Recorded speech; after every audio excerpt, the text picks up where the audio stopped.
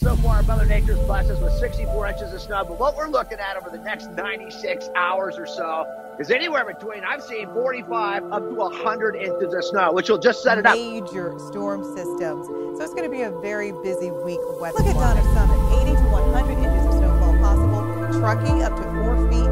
Kingvale up to 100 inches of snowfall. Blue Canyon can see up to 80 inches, Alta 12 to 18. 160% of average for this time of year. It's great news.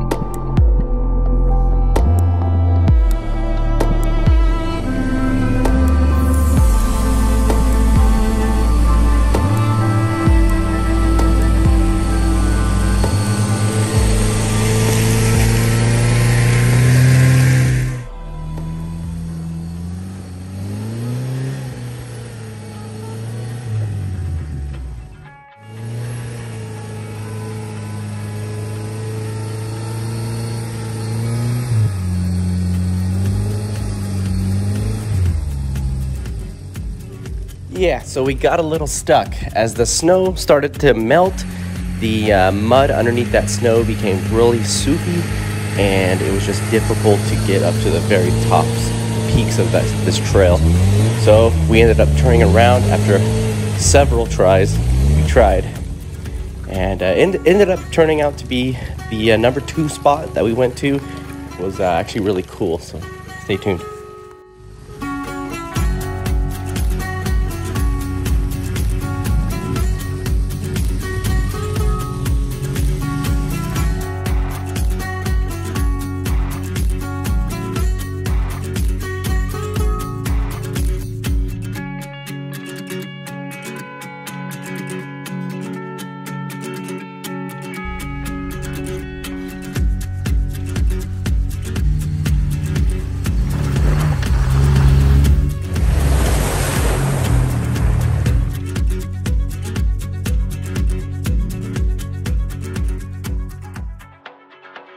Always nice to see some deer on the trail.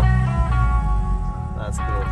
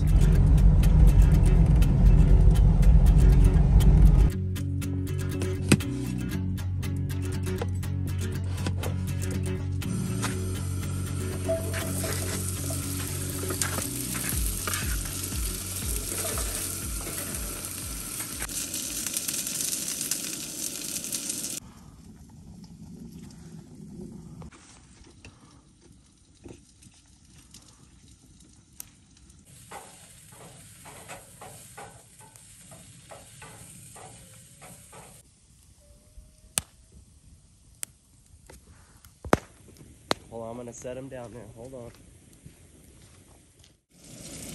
That's probably good right there. And you want to add some of this. Bigger pinch.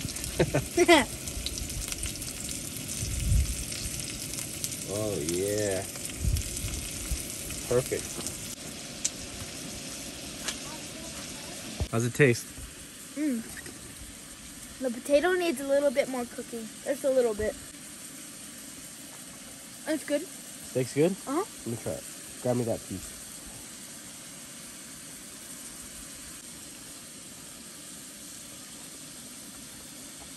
Oh yeah. It's done. Mm-hmm. It's like a hobo dinner. But it's really good. This is why I love this place. I'm not sure if you guys can see it on the camera, but this, where we're parked and set up camp is basically what the locals call the top of the world. And you can see the whole California Valley floor and over 100 miles of landscape towards the coastal mountain range. Right now we are at the Sierra Nevada mountain range. Over there is the coastal mountain range, way out there. Good morning. So I just woke up, it's about 8:30, and I went to look on the panel for the diesel heater, and it's been running for about 10.5 hours. That's pretty awesome. My temperature in this tent is 79 degrees. As you can see, 79 degrees. And yeah, we've been running it for about 10 hours. I felt like I had a really good night's sleep, and it pretty much stayed warm. It's 36 degrees outside, and it's 79 degrees at the tent, so that's really awesome. Absolutely zero moisture on the inside of this tent, which is a great thing. No extra work having to clean the inside of the tent. Hayden, how do you feel? How well did you sleep? How do you feel? I felt pretty good. You feel pretty good? Mm-hmm. Were you warm most of the night? Yeah. Did you get cold at all? Nope. No? Okay, good. So yeah, the heater is, I love it. I love this thing. Super cozy all night long.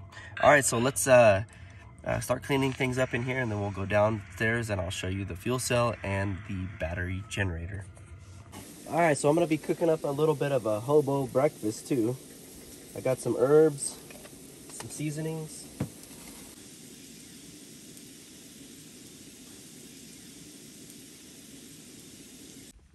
Good? There you are. There, now you can do it.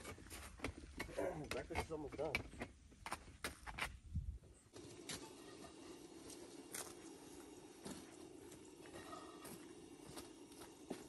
You good? Uh-huh. It's so good.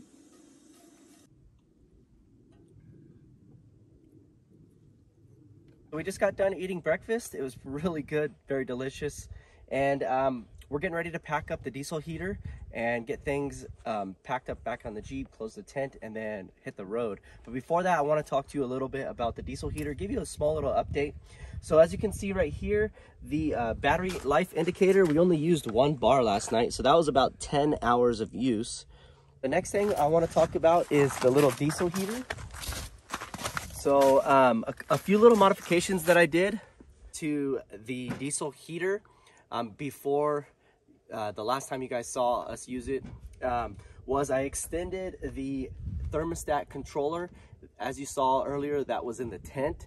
That made a huge difference because now it's able to be in the heated space where it will tell you the actual ambience of the space that it's heated. So this thing can throttle way down at the lowest temperature setting. But moving along, as you can see, the fuel sites right here, we only used about half a tank, and I had probably filled it up to about right here. So we used from about right here to here on the fuel. So I would say about maybe a little over a third, just under a half of a tank last night. So if we do stay a couple of nights, I'm most likely going to bring some extra diesel and another power generator just as a backup. And then I also want to start doing solar with this power generator so we can charge it while not in use. So that's pretty much the update. We had a great night's sleep. It maintained about 75 to 79 most of the night. And yeah, that's my latest update on the diesel heater. I think we're going to end the video here. If you have any comments or questions, feel free to ask me that in the comments box below. We'll see you in the next video. Have a good day. Peace out.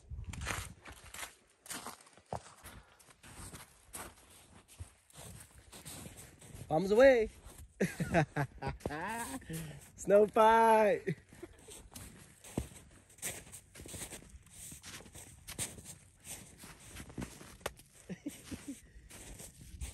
It's too hard. Oh.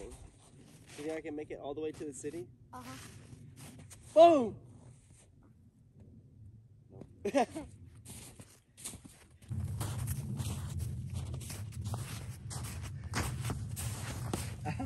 I hit your bullets.